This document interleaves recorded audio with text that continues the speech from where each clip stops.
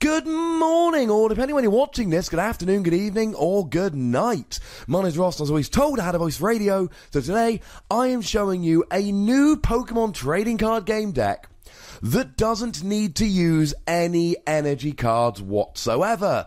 And if any of you got slightly worried when I uploaded a video about the video game earlier today, I uploaded a video about Snorlax in the video game, check it out, I think it's pretty good. Don't worry, I'm going to be making some VGC videos, because VGC's fun, but daily TCG videos, ladies and gentlemen, they're not going anywhere, because I love the trading card game too gosh darned much. I just happen to love the video game as well.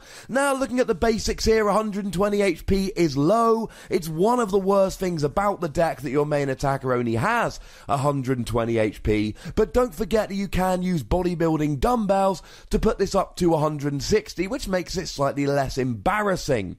And you've got a resistance to Psychic here. So against Psychic attackers like Garbodor, you've got an effective HP of 180, which means you're going to need 9 items before Garbodor can get a one-hit KO. Yay!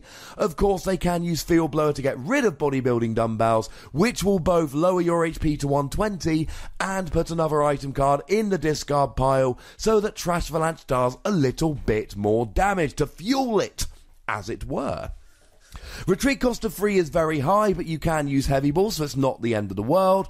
Weakness to fighting is a little bit annoying with stuff like Persimmon and Marshadow and Gallade running around, but then again, you got 120 HP, most of them are going to KO you without weakness.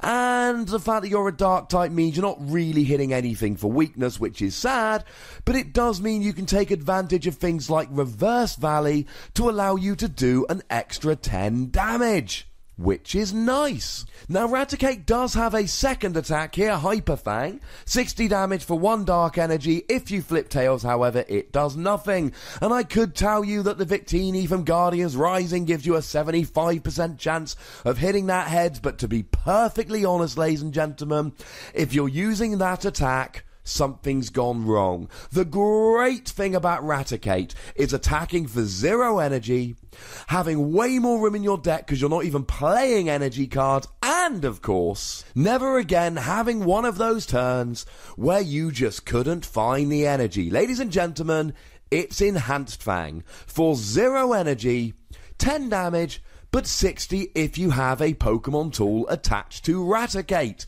Don't worry, there's going to be a little section of the video where we look at tools you might wish to use. And you know what? That's right now. The main tool you really want to be using here is Choice Band. Choice Band means that against EXs or GXs you do 90 damage for 0 energy, and that's fantastic, but then again you may want some other tools for when you're not going against EXs or GXs. So maybe something like a Float Stone here. One of the things about not playing energy is that you're not going to have energy to manually retreat. So unless you're playing free retreaters, and I would suggest you play a bunch of them, you really are going to want to be playing some Float Stone here. Especially if you play something like Tapu Lele, you can't retreat with energy, so playing Float Stone would be good. And as a side note here, having a bunch of switching cards could also be quite fun, but don't forget nowadays that you've got Guzma. Guzma is a built-in switching card, so every deck is going to have slightly less trouble doing that switching because they can take advantage of Guzma. And the other one I'd really recommend here is bodybuilding dumbbells. You've got low HP, and in this deck you're really relying on having 120 HP Pokemon really attacking for you every single turn. Well, if you want to really seriously be rolling with that, then you've got to be prepared to add a little bit of bulk there, and one of the best ways to add said bulk is to go and rock some of them there weights. Now, a couple other main cards you might wish to consider when making an Alolan Raticate deck. Wally, for your turn 1 attack. What I love about Wally is that you don't need the energy as well. So in my recent Galissapod video, I talked about using Tapu Lele's Wonder Tag to search for a Wally, but I said with Galissapod you need to get your active out of the active, and you need to have the energy, and you need to get... And it's just way too much to worry about. Not really the case here. If you start with Alolan Rattata, then you can just go and get your Alolan Raticate with a Wally and be attacking straight away. Although do remember that if you don't have a tool attached to Alolan Raticate, you will only be doing 10 damage. But it is something to consider, and along with that, it might be worth playing some free retreaters to help you get that turn 1. Maybe something like a Tapu Koko, for instance, that has free retreat and a decent attack. And here, ladies and gentlemen, is a dirty little secret about this deck. Just because you can play zero energy doesn't mean you can't play any energy. Maybe you play a couple of double colourless energy so that you can attack with this Tapu Koko if you are so inclined at some point during the game. Certainly against some decks here, as we're going to see, your damage output is a little bit low with Alolan Raticate, so you could here have a little bit of fun with something like Tapu Koko spreading some damage and having free retreats. So that way, if you get the Wally turn 1, you can attack with Alolan Raticate, but if you don't, you can be attacking with Tapu Koko. Speaking of doing a little bit of extra damage, might I suggest Professor Kukui? You do an extra 20 damage and draw 2 cards, and here, as we're going to see in a minute, and as we've already seen really, you're doing 60 damage, 90 to an EX or a GX with Choice Band. That's not bad, but you're really not hitting all that much. There are going to be times you want to be doing more damage than that, and that, ladies and gentlemen, is where Professor Kukui comes in. And I mentioned it earlier, but let's give it one more quick shout out now. Reverse Valley can help you do an extra 10 damage. Just putting it out there. And you may wish to be running Eco Arm and or Puzzle of Time here. Do remember that Eco Arm is about to rotate out after Worlds to allow you to get your tools back. In some games, 4 of your bodybuilding dumbbells might not be enough, or 4 of your Choice Band might not be enough. That is where Eco Arm or Puzzle of Time comes in to get them back.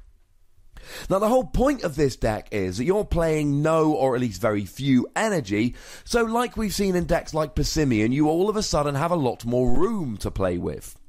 And the question really is, what are you going to do with that room? Well, EVs are one thing. Now, again, this is only in our short window until we get the rotation on the 1st of September, but you can rock here with Flareon and Vaporeon and Jolteon to do extra damage, double damage in fact, to certain Pokemon. Now, Jolteon at the moment isn't great because there isn't really that much that's weak to lightning around at the moment. Yveltal's seen a huge downturn in play, and some people are saying that Mega Rayquaza might be a sleeper pick for Worlds, but outside of that, lightning really is, at the moment, is not a weakness you really need to be trying to hit. Having said that, the other two really are. You can bring out your Flareon and you're hitting weakness against Decidueye, which is big at the moment, Golisopod, which may be a good pick for Worlds, and Metagross, which, especially with the hype surrounding Gardevoir at the moment, is certainly a deck a lot of people are hyping up. Similarly, your Vaporeon can allow you to hit weakness on Volcanion and Turtonator, both cards and Pokemon and decks which are seeing a bit of hype at the moment.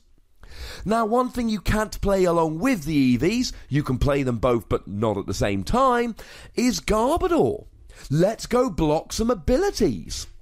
Now, of course, you'll be blocking your own EVs here, but outside of that, you're not really reliant on abilities, and you can shut down a lot of decks at the moment that are, like Metagross, like Decidueye, but also like Gardevoir, which really relies on abilities at the moment. This could be a lot of fun to play, and of course, you could play this with the other Garbodor, and just play a couple of Psychic Energy to use this as a backup attacker if Alolan Raticate isn't doing enough damage for you. And the great thing is here that the Garbodor with the ability needs to have a tool to turn on that ability, and Alolan Raticate needs tools, so you ain't going to be short of a couple if you're playing this deck properly. But maybe you don't want to play EVs, maybe you don't want to play Garbodor. How about a little bit of good old-fashioned disruption? You're not hitting for a huge amount of damage, but you don't need to play energy here. So you use that space in your deck to slow down your opponent. Maybe you play a Delinquent to bring down their ham size. Maybe Crushing Hammer, Enhanced Hammer, Team Flare Grunt to get rid of all of their energy. Maybe you play some red card, especially on turn 1, to really limit their options from the first turn of the game going forward. That certainly is one option. With Alolan Raticate here, you're doing decent but not exceptional damage. So you need to either be doing more damage with things like Kukui, Choice Band, Reverse Valley and the EVs, or you need to be slowing your opponent down so that your damage goes further, using things like Garbodor, Delinquent and Hammers. Now, in terms of Alolan Rattata, there is a clear choice here. The one from Sun and Moon is approximately 1 billion times better. It's got free retreat rather than a retreat of 1, and it does 20 for 0 energy, rather than maybe doing 60 on the second turn for 1 energy. Not even close. Use the Sun and Moon Alolan Rattata. And there is a second Alolan Raticate here that you can use. The one from Sun and Moon. I do quite like Evil Orders. Double colourless energy. Search your deck for a number of cards up to the number of your bench Pokemon and put them into your hand. Quite good for setting up, especially if you're playing a disruption style, but it costs energy. Maybe if you're playing Tapu Koko anyway, but otherwise, I would think leave this one be. And as a side note here, you may need cards like Rescue Stretcher and Super Rod. Well, Rescue Stretcher, because you're not playing any basic energy, or you might not be, to recover these Alolan Raticates so that you can have 6 in a game. Is this deck any good? The answer is maybe. The damage output is a little bit low. The HP is a little bit lower than we might like. But overall, 90 damage for 0 energy, potentially hitting 4 different weaknesses. I quite like this. Golisopod hits 120 for 1 energy and is beefy. This hits 90 for 0 energy and isn't beefy. The other thing to remember is, without something like Reverse Valley, you're only hitting 60 on a non-GX, so that's like a free hit KO on something like Greninja. Honestly here, I think the best build of this is with the EVs and a little bit of disruption. It's going to be matchup based, but I certainly think it's got a little bit of potential. But tell me what you think about Alolan Raticate. There is a comment section. Go nuts. Be nice. Make sure you like this video, subscribe to this channel, follow me on Twitter at TheWassy and Twitch at twitch.tv/PTCGRadio for some live action. And if you want to support the channel, get some bonus pods, etc., head on over to patreon.com/PTCGRadio. But by far the most important thing, as always, look after yourselves until next time. Thank you very much for watching. My name's Ross, and you've been watching PTCG Radio.